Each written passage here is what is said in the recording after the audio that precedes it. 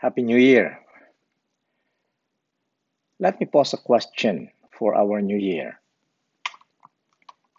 How do we navigate 2024? What do I really need? Ano po yung mga dapat nating gawin uli? At ano man yung hindi natin dapat gawin uli? Ano yung ating dapat na isa-isip? When it comes to money, wealth, and possession, how do we navigate those?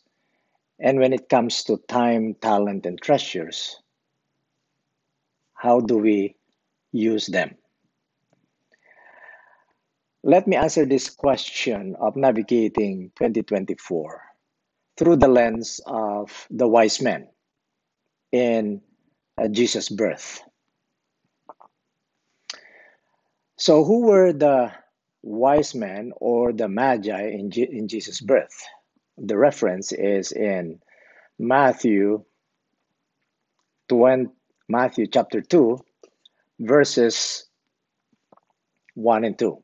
Now after Jesus was born in Bethlehem of Judea, in the days of Herod the king, behold, Magi, the term used in New American Standard Version, but wise men in the other translation. Behold, wise men from the east arrived in Jerusalem, saying, Where is he who has been born the King of the Jews? For we saw his star in the east. Now, what do we know about the Magi or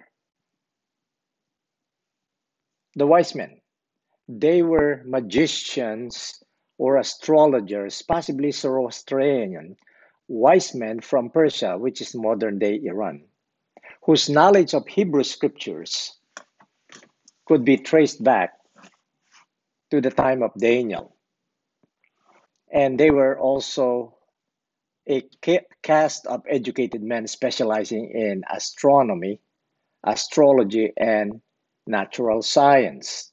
History reveals that wise men came days or months or years, possibly a year later, seeing the young child Jesus.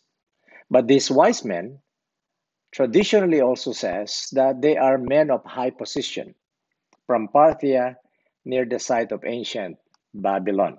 Now they were mentioning a star from the east. How did the Magi or the wise men know that the star represented the Messiah? One, the Magi could have been Jews who had remained in Babylon after the exile and knew the Old Testament predictions of the Messiah coming. Two, the Magi may have been Eastern astrologers who studied ancient manuscript from around the world. Because of the Jewish exile centuries earlier, they would have had copies of the Old Testament in their land. And third, how did they know the star represented Messiah? Because the Magi may have had special message from God himself. Now, we learned that when the wise men had come into the house, they saw the young child. See, the young child, not the baby in the manger. The young child, not in the manger, but in the house. They saw the young child with Mary and fell down and worshiped.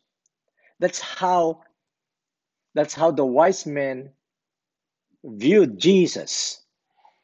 They honored, they fell down, they worshiped him. Not only that, they also presented treasures, mga mahalagang bagay.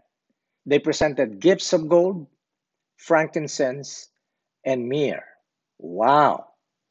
But before we go to the details of the gifts of gold, frankincense, and myrrh, let me pose you a question.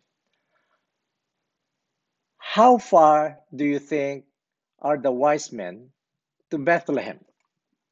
The wise men were from the east, not specifically, but scholars believe that it's about 800 to 900 miles. Searching the baby Jesus following the star. And so they traveled around 900 miles. And just to put it in perspective, driving from Minnesota to Toronto is approximately 980 miles. During the time the Magi, they don't have modern transportation just like you and me. And they were not the only three who traveled, remember? They have caravans, they have servants who goes along with them, protecting them and providing for them. Now, what insights can we glean from this treasures that they presented? Gold. Let's start with gold. Gold is precious metal and such as were very valuable commodity during the time. Scholars believe that it could well be the one that financed the travel of Joseph and Mary to Egypt after they saw the young child Jesus. The wise men did not return back to Herod. And did you know that gold, metal, made the Ark of the Covenant? The Ark of the Covenant were overlaid with gold, according to Exodus 25. And the gift of gold to the young child Jesus symbolizes his divinity. Okay? What about the frankincense? What is frankincense? Frankincense is a white resin, which is on the lower right. It is obtained from a tree by making incision in the bark, allowing the gum to flow out. It's highly fragrant when burned and was therefore used in worship during their times. According to Exodus 30, frankincense is a symbol of God's holiness, God's righteousness. And it's also symbolic of Jesus Christ's willingness to become a holy sacrifice, a lamb without blemish. What about myrrh? Myrrh was also a product of Arabia and was obtained from the tree just like the same manner as in the frankincense. Didn't you know that it was also considered a spice used in embalming, pang-imbalsam? But when mingled with wine, they form an article of drink. So such a drink was given to Jesus when he was about to be crucified, according to Mark chapter 15. So myrrh symbolizes also bitterness, suffering, and affliction. Moving along, navigating 2024 through the lens of the wise men of Christmas. They were truly wise when they arrived and found young child Jesus in the house, and then they gave costly gifts. They fell down, they worshiped him. Wow.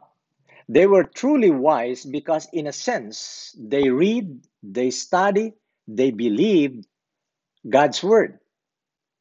They also sought Jesus and made sacrifice by traveling around 900 miles, suffering the terrain, the weather conditions, and the threat along the road. These wise men recognized the worth of Jesus, the Messiah, represented as being pointed by the star. The wise men humbled themselves to worship Jesus. The wise men obeyed God rather than men. It poses the question that you and I need godly wisdom navigating 2024. Because most of us normally trusted our instincts, our gut feeling. Here is the first proposition on how to navigate 2024. We need godly wisdom, not worldly wisdom. If we need it, it has to be evaluated in the standard of godly wisdom. Why? Because in Christ are hidden all the treasures of wisdom, all the treasures of knowledge. Meaning, everything we need in decision making, everything we need in evaluation is hidden in Christ. Because in Christ, all treasures of wisdom and knowledge are. And then, If you want to be a wise person just like me, I want to be a wise person, I need to hear the Word of God. I need to increase my learning. And a person of understanding will acquire wise counsel. We need to have some mentors to surround us. We need counselors, right? Especially godly counselors. And Proverbs 3:7, do not be wise in your own eyes. Most teenagers nowadays, just because they graduated from college, universities, and they work, they thought that they are more wiser than their parents. Maybe so. But Proverbs 3 says, do not be wise in your own eyes, but fear the Lord. Turn away from evil. Because a wise son makes father glad, but a foolish son is a grief to his mother. So may I propose that we badly need godly wisdom in navigating 2024, making decisions, handling money, you know, planning, evaluating. Next, not only we need godly wisdom, we also need godly perspective. Why? Because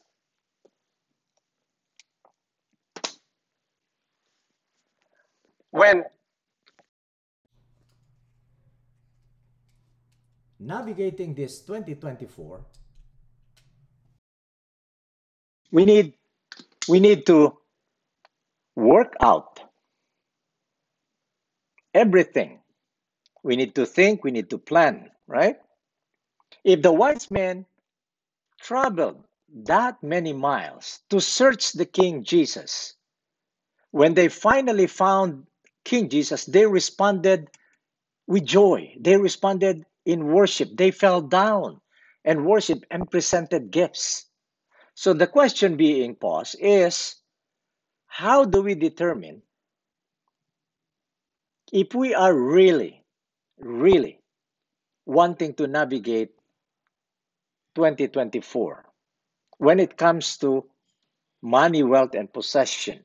When it when it comes to money, wealth, and possession, there are many things that come across our mind.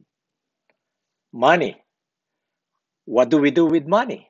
We earn money, we spend money, we budget money, we save, we tithe, we give, we help people. What does the scripture say about money? Didn't you know that there are over 2,500 passages in the scriptures that talks about money, wealth, and possession? 2,500 plus, more than faith and prayer combined. The first thing we need to develop is to have a godly perspective, not a worldly perspective. If we want to develop godly perspective about money, wealth, and possession, we need to believe. We need to believe that God is the sole owner of everything. You and I need to believe that God is the sole owner of everything. When it means everything, the whole earth is the Lord and everything that contains in it. Why? Because He was the one who created the world. All the land belongs to the Lord. The land, the earth that we are walking, traveling, the seas, the fish, and all the sea creatures, the silver, the gold, the mountains, the hills belongs to the Lord. Every beast of the forest belongs to the Lord, the cattle on 1,000 hills. Developing that mindset that the Lord is the creator of all things. We need to believe, we need to recognize, we need to embrace and accept God's ownership because this is essential to allowing Jesus Christ, the Holy Spirit, to become the Lord of our money, wealth, and possession. Right now, you may have money or in your purse, in your wallet, and even in your bank account. Actually, those were not yours. They are God's. It is God who owns them. He is just letting you manage it. He is just letting you to be a steward, a katiwala ng pera ng Panginoon. That's why it's important to follow God's principle, God's way of handling money. It's His money, His rule. The next thing, not only we recognize God's ownership of our money, wealth, and possession, we must surrender everything to God. We must surrender everything to God, meaning mind, soul, and body. Any of you who does not give up everything cannot be my disciple. Remember the story of Abraham conversing with God, and God told Abraham, he instructed Abraham, take your son now, your only son, whom you love, Isaac, and offer him there as a burnt offering. Wow, what a challenge. But you know what?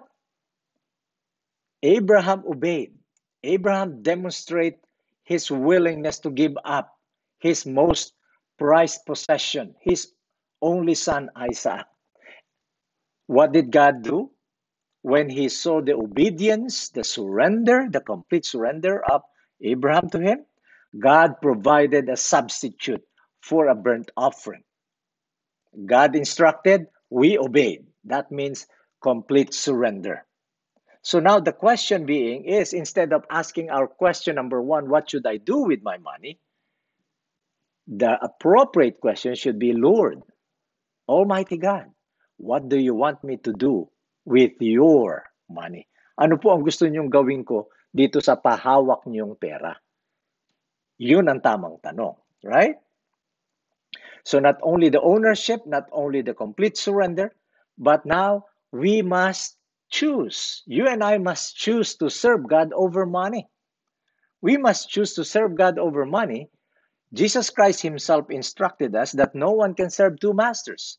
Either you will hate the one and love the other, or you will be devoted to one and despise the other. You cannot serve both God and money. Wow, that is a hard instruction from the Lord Jesus Christ. You know, we choose to budget, we choose to save, we choose to invest, we choose to build wealth, not to hoard them, not to just enjoy it to ourselves, but we can also be generous. We can choose to be generous with the money that God has allowed us to manage. Then, fourth, we need to grow that money, wealth, and possession. I must use that money, wealth, and possession to grow God's kingdom. As a disciple of Jesus, we are clearly and repeatedly instructed to grow the money, wealth, and possession He has provided. Whether with money, time, talents, and treasure God has given us, He is expecting us to grow it, to participate in the advancing of the kingdom of God. Take note of these instances. In John chapter 1, when Andrew heard and encountered Jesus, he immediately told his brother Peter. See, he heard, he encountered Jesus, so he shared right away.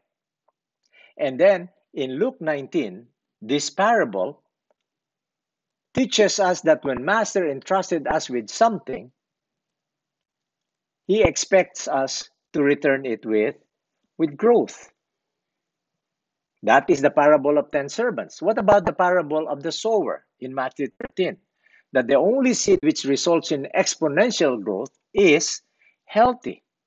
So that when we grow the money, wealth, and possession that God has given us, we are exercising to be in circle of God's blessing. Just like the parable of the sower. We sow the seed, the seed generates, and then it grows, it bears fruits, we harvest, we sell, and then we sow seed again, we harvest, grow, sell, and then we help others. And by the way, there were three birds in the Great Commission to growing God's kingdom. We need to go, we need to make disciples, and we need to teach them to obey all that Jesus Christ has commanded. Finally,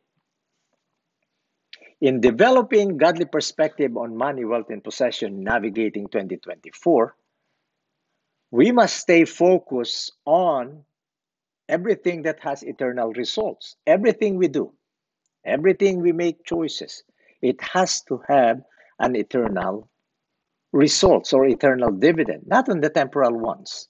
And that's why Jesus Christ himself commanded, do not store up treasures here on earth. Why? Because moths eat them, rust destroys them, thieves break in and steal. That's the first part of Matthew 6. Verse 20, store yourselves in heaven, where moth and rust cannot destroy and thieves do not break in and steal. So the location of our treasure is going to be a big factor in where our heart goes. And if we continue to keep our focus on treasures in heaven, our heart will follow. Let me repeat that. If we continually keep our focus on the treasures in heaven, our heart, our thoughts, our mind, our action will follow. Why? Because eternal focus is essential in applying biblical principles on money. When we look at our money, wealth and possession, time and talents and knowledge, everything else that God entrusted us with kingdom perspective, we can create a kingdom impact and receive eternal rewards. Beautiful, right? So now let's summarize this. How do we navigate 2024 with godly wisdom and godly perspective on money, wealth, and possession, wisely using our time and talents? So navigating 2024, we need to be wise in using our time, in using our talents. It has to have an eternal dividend. We need to recognize that God is the sole owner. We need to surrender everything. We need to choose to serve God over money. And we have to grow this by participating in advancing the kingdom of God. So that the scripture teaches that money is not evil, the love of money. And many people, because of the love of money, this is the root of all evil. That people will kill for money. People will deceive and cheat people in order to gain money. When people does the cheating, the killing, and the evil plans to earn money, that is the love of money. On the other hand, if we're going to review our 2023 finances, look at your bank statements, look at your credit cards, debit cards, billing statements. Observe the categories where you spend most. And then after observing, writing down the top 3 or top 5, whether it's clothing, whether it's electronic gadgets, whether it's stocks, or whether it's whatever categories, evaluate how you can adjust and progress in demonstrating the use of money, wealth, and possession with eternal values. Because the Apostle Paul wrote in Philippians that he learned in whatever state he was to be content. Meaning with many money, with lesser money, with much or with less, he was content. Because he says, I can do all things through Christ that strengthens me. So you and I, in navigating 2024, we need to decide to follow what the Bible says about handling money, wealth, and possession, about wisely using our time and talents. We honor the Lord with our possessions, with our money, with our wealth. We can honor the Lord. So let us give as God blesses us.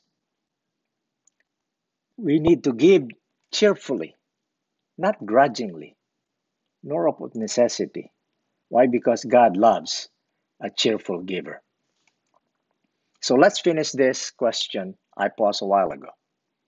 How do I navigate 2024? The answer? With godly wisdom, just like the wise men. With godly perspective.